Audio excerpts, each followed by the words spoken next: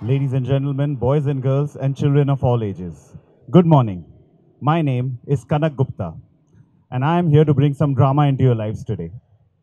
I am the group director of Seth MR Jaipuria schools. We run 50 schools pan India, primarily in tier 2, tier 3 cities.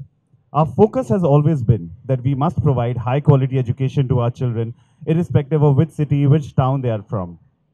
In that endeavor, we've gone to the interiors of Uttar Pradesh, Bihar, Rajasthan, Madhya Pradesh, and we are very proud of the growth that we've seen and the kind of work we've done with about 35,000 students studying with us. The aspiration level of the children has astounded us and impressed us. Now, I'm here today to talk to you about how theatre can be the definitive pedagogical tool to bring in 21st century skills in the classroom. Every time I speak to someone about theatre, people automatically start talking about drama. Now, I am an educator, I'm a learner, I'm also a theatrician. I have had the privilege to actually produce, act, direct, script close to 100 professional plays. I've had the privilege to perform with some of the legends of the theatre world. But every time I speak about theatre in education, I do not want to only talk about drama. I want to talk beyond drama. Every time we've produced a play, we've seen that there are transposable skills that can come from theatre into education. We don't want to talk only about Shakespeare and Premchand. As a subject, that's great. But think about the other skills theatre brings in. And I'm not even talking about the low-hanging fruits of communication and presentation skills, spontaneity, interactivity, intuitiveness, role play, ad-libbing. These are some of the skills that children can learn through theatre.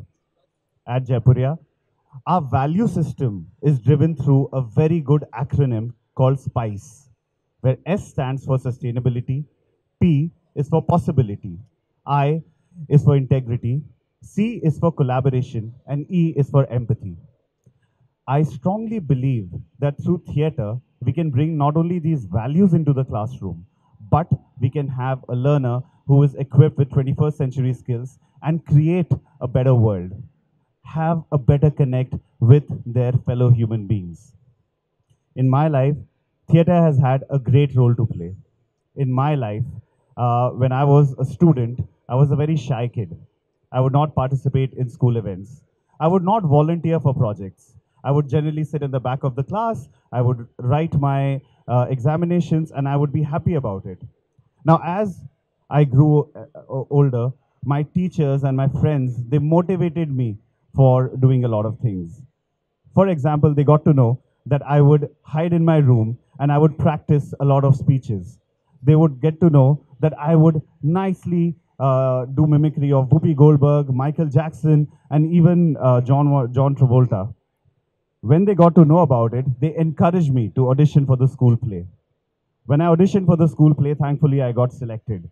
And after that, I could be a part of a group. I felt a sense of belonging. I understood what my fellow actors, my friends, my director was going through. I also understood as to what empathy meant. I understood teamwork. I understood collaboration. I understood the power of communication.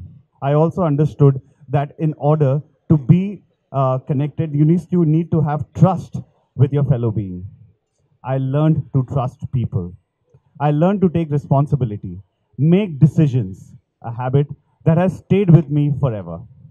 Today, when I'm leading Jaipuria schools, I have incorporated a lot of my learnings as a child into my professional work as well.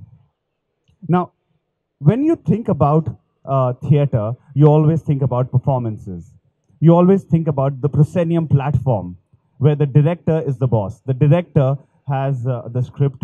They have chosen the actors. The actors know what dialogues to say. They also know that there's props, there is a set. Now, our classrooms have pretty much functioned around a scripted environment where there's a scripted lesson plan. There's an expected outcome. We sometimes underestimate and we don't value the emotions of the learner as well as the facilitator, the teacher.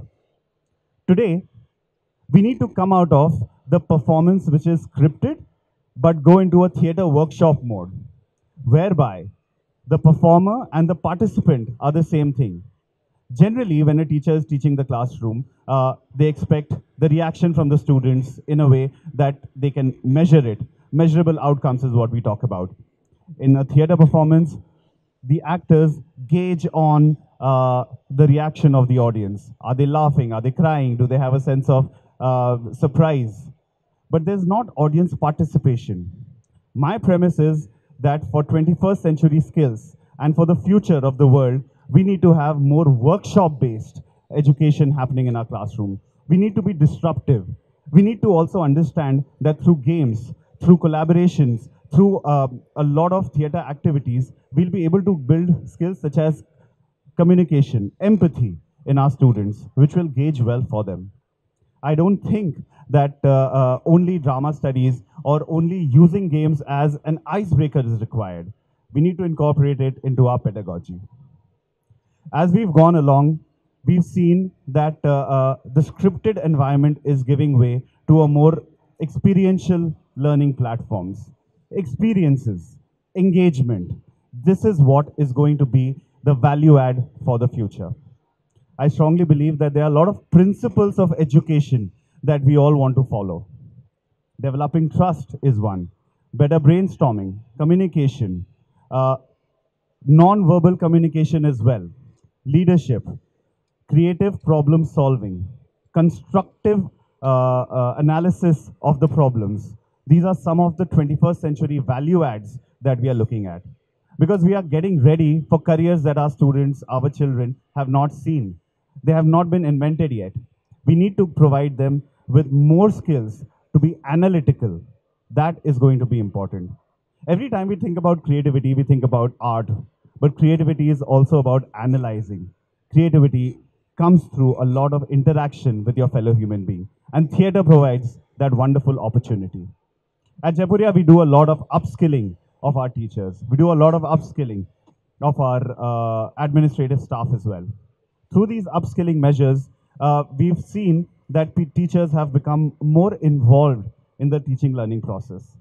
For us, the student remains at the center of the teaching learning environment. For us, the student is the most important. Because we've understood one thing, that the industrial classrooms where you had the similar expectations from all students, that gave way to technology, and technology has given way to a more social world. Today, after the pandemic, we've understood the value of human beings. We've understood as to what is required for us to stay connected to each other. I hope that this newfound love that we have for each other stays. And thereby, I always focus on empathy. And I promise you, no better tool than theater to bring in empathy into the classroom. We need to equip our students for not only jobs, but for the environment. Make sure that we start valuing our planet, because there is no planet B, no matter what everyone else might say. We need to focus on it.